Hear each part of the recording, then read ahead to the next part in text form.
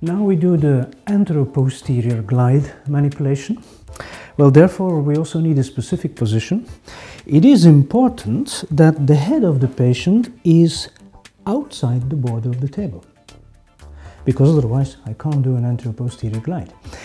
Therefore, it is also important that the bananas are in the correct position.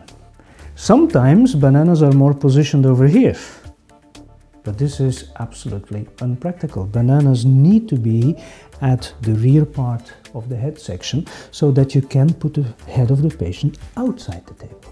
So for this maneuver I also have to remove the head support, and then I support the head of the patient with my hands. So what exactly do we do?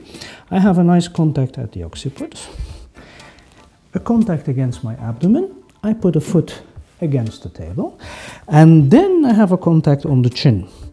I flex some fingers and put them under the chin, and then of course I need to build in some traction. And how do I do this? Well, the other foot, I put it against the support, then I lose my balance more or less, I hang, and under traction we just do a knee flexion. In fact, I don't work with my hands, I don't push with my hands. It's the entity, it's my corpus. Everything goes down just by doing a knee flexion. That's much easier.